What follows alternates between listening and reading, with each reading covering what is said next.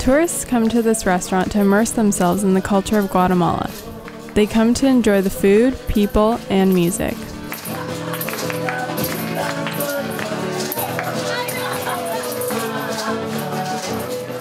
People listen to enjoy the present.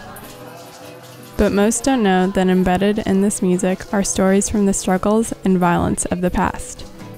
However, these melodies are also made to inspire change for the future.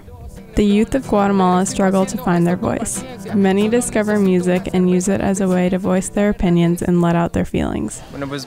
For me, music is important because it is a refuge, and I can express my feelings. It is a part of me. In a plaza in Antigua, a group of kids have a band called the Slaters. We are a small group of musicians that play in the streets. The music we play represents our lives. We like to play in the street because it lifts people's spirits. If somebody is feeling down, we can cheer them up. I love music because it opens the door to another world. It allows me to express my feelings. When I play guitar, it feels like I'm flying.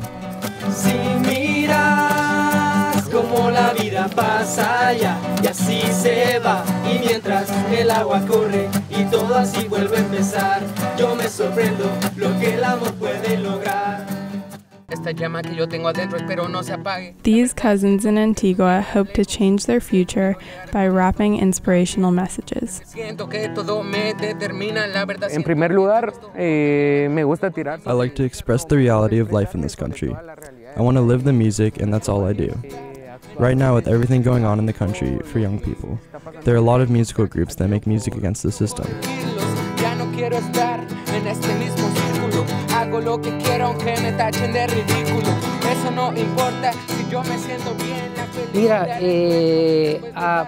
I play music to distract me from all the bad things going on in the world. I can take refuge in the music. It gets me away from the stress of everyday life. Music is very important in Guatemala, even more important than politics.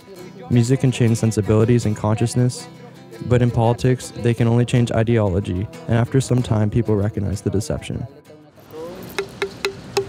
For Guatemalans who lived through the violence of the Civil War, music took on a different meaning than for the younger generation. These genocide survivors remember when music signified a peaceful life. During the 80s, guerrillas in the Guatemalan military used music as propaganda to recruit soldiers and inspire their troops. It's always in my mind that the war created the music. Music talks about the struggle and the fighting during the war. It's almost an obligation to sing the songs of the war. It is a way to keep it in people's consciousness. Refuge was a song that all the grandparents wanted to listen to. It makes them feel better and helps them overcome what has happened in the past. It gives them consolation and helps them heal.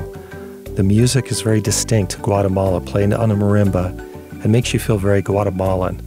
It relaxes the whole family.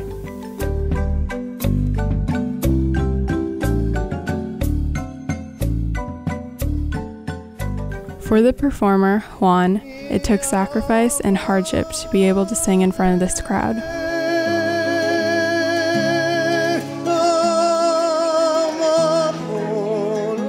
During the violence in the 80s, music and art was used to protest and inspire the people of Guatemala.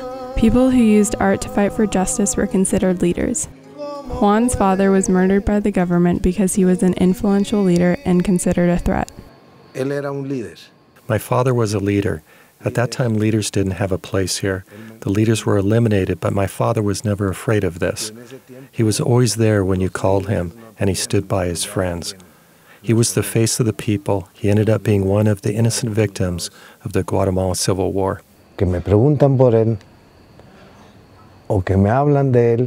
I have the same name as my father, so every time I say my name, people ask me, "Are you the painter?" And I say, "Yes, that's my dad." Every time people ask me about him or talk about him, it's like he is more alive than ever. When you remember somebody, then they never die.